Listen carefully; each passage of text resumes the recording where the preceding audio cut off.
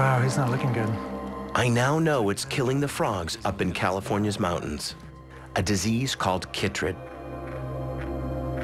But where it came from remains a mystery.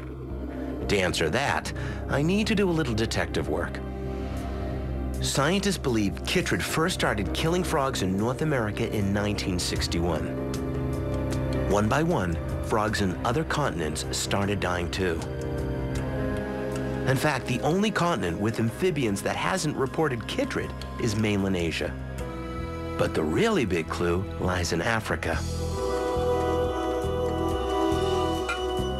In 2004, a group of scientists went to several museums in southern Africa and analyzed nearly 700 preserved dead frogs, some 100 years old.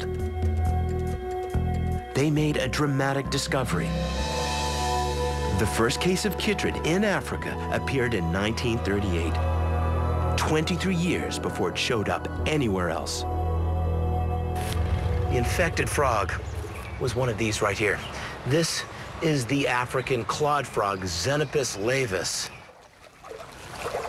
This frog may look harmless enough, but there's a very real possibility that it is carrying the deadly chytrid fungus, the same fungus which is wiping out California's yellow-legged frogs. These frogs live throughout much of Africa. They've been exposed to the chytrid fungus for decades and have now developed resistance to the disease. They simply carry it around in their backs, transporting the lethal fungus wherever they go. But the issue of concern with this African clawed frog is we're not in Africa. This is a pond in California. So the million-dollar question is, what is this frog doing here? It all began in 1934. Long before women could buy over-the-counter pregnancy tests, scientists developed an ingenious technique using the African clawed frog. They discovered that if you inject one of these frogs with urine from a woman who's pregnant, her hormones will cause the frog to ovulate, confirming the woman's pregnancy. After this incredible discovery, thousands of African clawed frogs were exported around the world for laboratory research. Hidden within their skin was the killer fungus. These non-native frogs have been carelessly released from laboratories and also through the pet trade, and now are well established in the wild, like here in California. Eric Larson from the Department of Fish and Game has a real problem on his hands. He thinks there are hundreds, if not thousands, of African clawed frogs in this pond, and he's trying to get them out.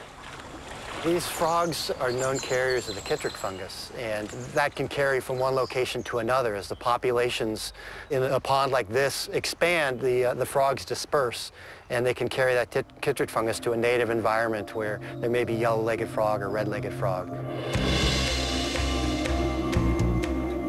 Because of the spread of the African clawed frogs, native frogs all over the world are now being exposed to chytrid, and they are dying. There are countless reasons why we need to protect our planet's amphibians, especially when it comes to the environment and biodiversity. But the thing is, human beings, we benefit from amphibians as well, especially with medicine, where there's a really big payoff. Chemicals derived from frog skin are used to make many different medicines for people, such as antibiotics, painkillers, treatments for ulcers, and for high blood pressure. And frogs are even proving critical to the latest developments in cancer research.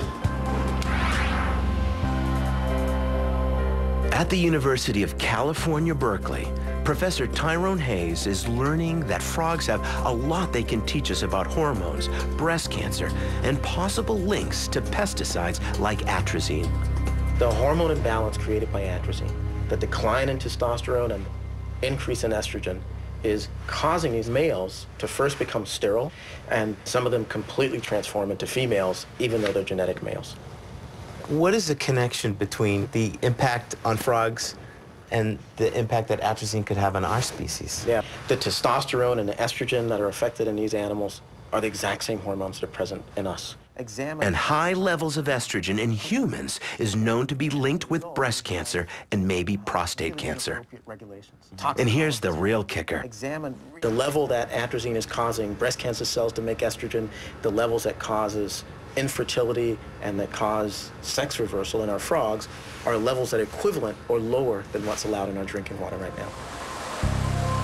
So these studies with frogs are showing us that chemicals considered safe in our drinking water may in fact be linked to certain cancers. Clearly, there's a lot we can learn from amphibians, which makes it so important that we save them.